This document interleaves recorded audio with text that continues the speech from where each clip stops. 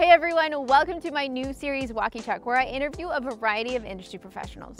We dive into how they got started in their career, what made them successful, and answer questions that newbies need to know to get started in that department. In this video, I interview Marcella Caudill, a professional costumer and aspiring costume designer. Check it out.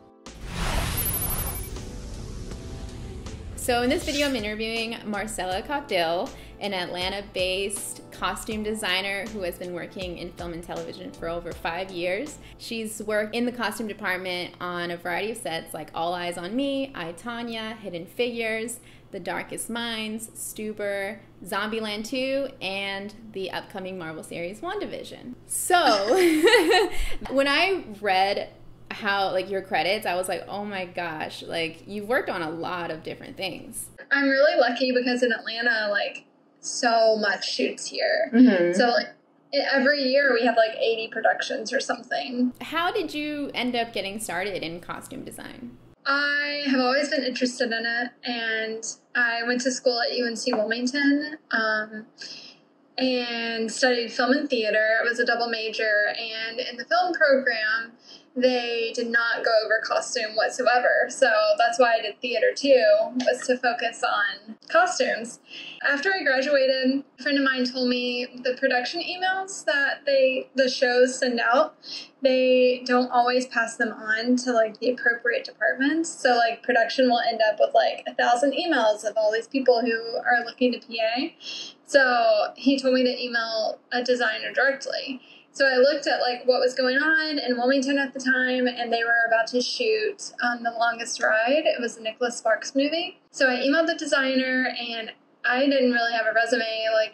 I worked in the costume shop at the theater, so I knew how to sew, and so I was like, I can sew, please hire me. And so she ended up liking that I found her email, and she set up an interview with me, and I came in, and she was like, if you were looking for a 1940s skirt, where would you go? And so I just spouted off 4 different shops around town that were vintage stores or whatever. And so then she wanted to hire me, and I never heard back. I was like, what's going on? So I called the supervisor, and he's like, oh yeah, we hired somebody else who was a daughter of somebody. And I was just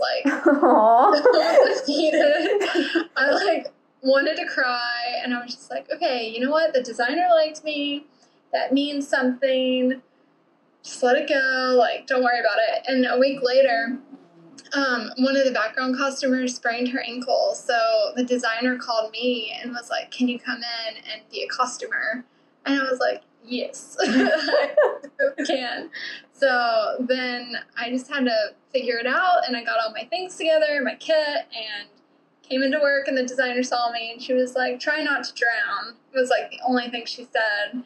And I gulped in a cartoon, and then ended up being fine. That sounds no. It's so interesting because, yeah, I feel a lot of times it does get down to some sort of political hire, and then you just become super lucky on your first hire. And that's crazy. Yeah. So, how did that shoot end up going? Did it end up being as crazy as you made it seem? We had 19-hour days. Oh, my God. Every day was a forced call, and I was still waitressing at the time. Oh. So I would waitress on the weekends at this little tea room downtown Wilmington. And because I didn't know, if I was going to work after the movie, and I really liked the job, and I was like, I can do it, and it was a nightmare. So it was really hard, but it was cool because it was that movie was 1940s, so it was everything I wanted to do, and then it was also contemporary, so I knew nothing about rentals, or I just had to learn on the spot, and they ended up actually letting the main background costumer go, so then it was just me. Wow. So I just figured it out, but yeah, so you were just a really good team. Yeah. So you were just learning as you went, and that ended up being a good foundation for you.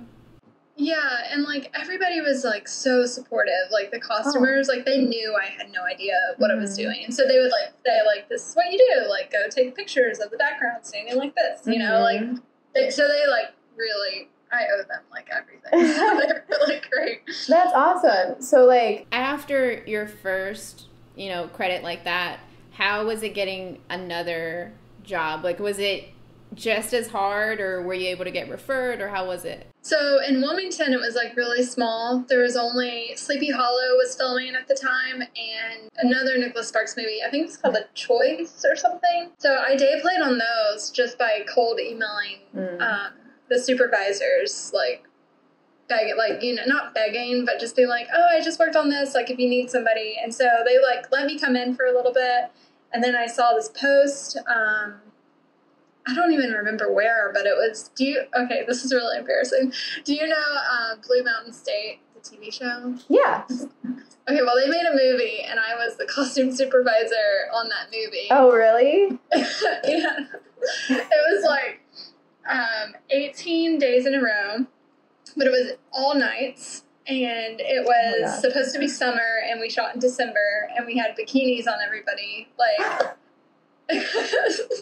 So, like, working on stuff like that, I was really glad because I learned so much from, like, the indies, because that was, like, a tier 1, I think, and then I ended up doing, like, another indie that never came out, like, right after that. So I feel like I learned a lot more on the smaller productions, and then it, like, helped me, like, feel better and more confident in my job. Yeah, I feel like that's how it works for a lot of like positions. Like for me, like I felt like when you're more hands-on and you're working on an indie film, but like you're doing higher level things, it makes you feel so much more prepared for like the larger films when you're like in a smaller role. Yeah, exactly. And it's like you can wear more hats. Like I was the agent dyer, and I was the shopper, and I like the designer was in the hospital for like the entire week of prep. So I was by myself, like just figuring it all out. I had a production meeting. I was like, I literally was in school like 6 months ago.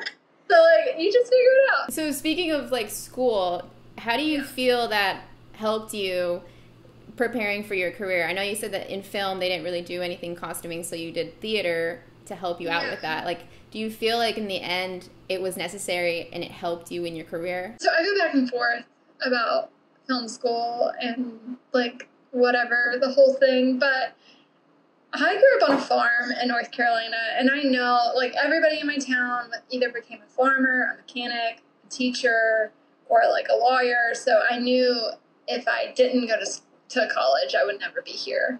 So, like, mine was all, like, analytical and, like, analyzing films and history of lights and whatever, and, like, regardless of that, like, we got to make movies, and we got to, like, collaborate, and, like, we got to do, like, my senior thesis. I was a production designer and the costume designer and, like, the prop master, and it was just so much fun. And so I don't know. Like, right now, how I feel is college is good for film school. Yeah. It's, like, you just learn, and it's just fun. I asked because, like, a lot of people that maybe went to college but majored in something else or didn't go to college, they ask like, oh, I really want to jump into the film industry, but is that something that is gonna harm me because I didn't do it? Oh yeah, I don't think so. Yeah, I don't think so at all. Like, honestly, I just feel like it's all about the person's like energy and like their attitude towards wanting to do the work, and like being told like the way you think you should do it isn't really the way, like, because they have so many, like, systems already in place that they know work, you know? Like, I mean, you have done a lot of things, too, so you understand, like, everybody has, like, this is the way to do it, and so, like, as long as you can, like, find your way in. So, like, what would you suggest, like, for someone that's kind of in that phase in their life where they want to get into costuming, what would you suggest be their path to take? I honestly, like, Facebook, I know is kind of lame, but that's how everybody finds work here. Like in groups, postings? Yeah, like we have this, like, 479, it's like our union,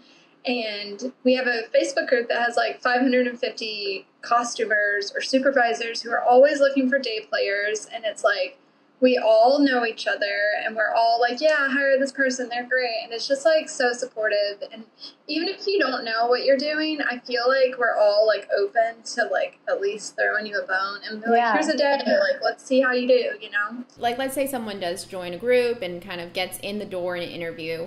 What is something that a costume designer or a supervisor would look for in a PA? I think that they look for someone who is going to be like take initiative and like someone who is just like authentic, wanting them to learn and like isn't like upset about being a PA, because like sometimes a PA like has like crappy duties that they have to deal with, and like we've all been there and we all know like returns are the worst thing to do, but it's just part of it. Like, if you can find a way to enjoy your day and not be miserable, like, they'll probably hire you on to the next show, you know? Since you've worked in Atlanta for so long, like, how do you feel? Like, I know you said, like, so much gets shot there. Like, pretty much everything gets shot there. Like, how would you kind of describe the city when it comes to working in film and TV? Like, are there pros, are there cons? I think Atlanta is really great because there's so, like, especially for costumes, like, there's so much shopping here. Like, everything is within, we have, like, this thing called the 285 perimeter, and, like, everything is within it. Like, the entire whatever. So you just, like, hop on the perimeter and you just, like, go around. But, it's so easy to get around, and there's so many, like, little neighborhoods, like, I don't know, like, everything's, like, 20 minutes away, like, no matter where you are, and it's just, like, super simple. Yeah. But at the same time, it's just, like, no one really hustles, you know? Oh, really? Like, what do you mean by that? Like, everybody just gets comfortable. Like, the reason, whenever I lived in North Carolina, the film incentive died, so I was like, okay, I can either move to Atlanta, New York, or LA. And I was, like, nervous about New York because it's, like, it feels like it's cutthroat. And, like, LA, I was, like, I don't know about that either. It's so expensive. And I was, like, Atlanta, there's so much going on. Like, I should go to Atlanta, build my resume, make some connections, and just, like, work my way up. So that's why I chose that. But then I'm, like, looking around and, like, no one, well, I don't want to say nobody, because there are people who, like, really work themselves, like, really hard, but it's just, like, the dream and, like, the motivation, and it's just not, like, you go to New York and it's just, like, magical, like, everybody's on a mission, and, like, here it's just, like, hey, we're at work, you know? I never heard of that before. Like, I never even thought of, like, kind of just being cozy, because I feel like, for, like, what I know about, like, film and TV is that, like, everybody's pretty much cutthroat. So it sounds like Atlanta might be, like, a nice change of pace. Yeah, it's so nice. And we all, like, really love each other. Like, even, like, the different departments. Okay. But it's comfortable, and it's, like, a nice place to live, and it's, like, affordable, and I don't know. It's a good stepping stone, I think, for people. Okay. Yeah, so it's, like, a good starting point. I've gotten a lot of messages of people that, like, want to be PAs, but they have no experience. I've been recommending people to volunteer on student film projects or just kind of shoot their shot. Like, what's your advice? I think that's actually really good advice, because that's where you, like, learn the ropes. And there's this one friend of mine who, he shoots projects, like, once a year. So, like, that's really nice to, like, he'll put out, like, a casting call, or, like, he'll need a PA or whatever, and I think that's, like, a good step. If you're just not in one of those cities, like, the first step would be to move. Like, my girlfriend, whenever we were planning to move to Atlanta, she was afraid to move because she didn't have a job lined up, and she's like, well, I don't know, like, should I go, do I not? And she's like, okay, I'm just gonna go. And literally the day she arrived, she got a job. Oh, that's crazy. Just by things that worked out. And it's like, had she never had, like, bit the bullet and moved, she would have missed out on the job. And, like, so it's just everything. I feel like we're meant to be will end up if we just, like, take the action to get there. Right. You know? Yeah. I feel like it's kind of a mixture of, like, opportunity and, like, being ready, basically. Yeah. like being prepared and taking a chance and being open to new experiences and just like putting yourself out there and like trying to connect with people. Mm-hmm. Like there's so many people that I run into like at the mall when I'm working, and they're like, how do you get into film? And I've always wanted to help people, and it's like, I don't know, it just happens. Like I can't talk about work, I gotta go. You know? So speaking of like wanting to help people get in, you wrote an ebook all about how to get started as a costuming PA. Can you tell me a little bit more about that, like what people can learn? Yeah, I'm so excited. So, like I said, I've always wanted to help people, and so for the past 2 years, I've been trying to write this course, which I ended up turning into an ebook during this whole quarantine, because I was like, when are we ever going to be able to see people again? So anyways, had other customers and supervisors and coordinators look at the book, and they've like provided their feedback and like helped me edit and like make sure it was the right information before it like came out. But I go over like the processes and like the tried and true systems that we have in the costume department. And it starts out like with the basics, like what is a costume department? Like, what is an aider dyer? What does teching mean? Like I go over like all the positions, like the basic jobs or whatever. And then I talk about like how to do a lunch order, and then just like how to do things like the best way to make it like to make you stand out and to make people notice you and to make them want to bring you on to another show, or like be like, you shouldn't be a PA, you should be a costumer, like, because that does happen. And then like how to take down receipts, what's a P card, what's petty cash, what's an average day look like, because even like now, like whenever I get on a show, like before the first day, I can never like fall asleep because I'm just so nervous. Yeah. Imagine a PA who has no idea what they're doing and like has never done anything. They just like had this chance, you know, and it's like, I want at least for them to know what to expect. Mm-hmm. So all that said, it's like 95% of the job, what the book is about. And it's like I think it's like almost 170 pages. And then like if you buy the book or the ebook, I created this Facebook group which has a lot of supervisors from LA and Atlanta who work in Atlanta a lot, and they always need to find a PA.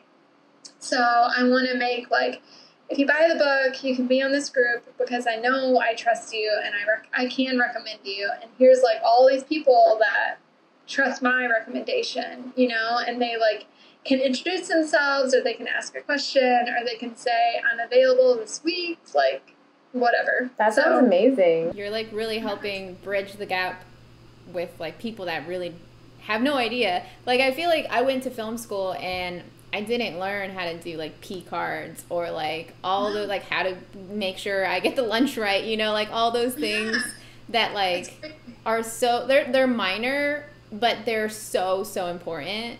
And I feel like if people went into a job already knowing that, that's like amazing. It feels minor, but it's not, because you're dealing with like thousands of dollars. Yeah, it's true. So let's say someone's been a PA for a few shows or a few years. What do you recommend they do to be able to move up in the industry? I would recommend that they join the union. I know that the union in LA and the union in Atlanta is a little bit different. Like in LA, I think you have to have like 30 days on a union show before you can join. But here, it's not like that. You just have to have, I think it's like $1,500 or like $1,800 or something. And you pay for the year, and then you have to like work a certain amount of days once you're in. But yeah, you can take like classes like within the union, and like supervisors teach it, or like aider dyers or seamstresses, and you can just like learn a lot more skills that you weren't necessarily able to learn as a PA. And then so take all the classes, and then you can call the union or go online and put yourself on an availability list. So then like other shows can, if they need extra people, they can call you. I would say join Facebook and join the 479 customer group, and yeah, just post that you're available for work and that you're looking. It's just like right now, it's kind of not a good time because we're all available for work. Yeah. But it's like super helpful.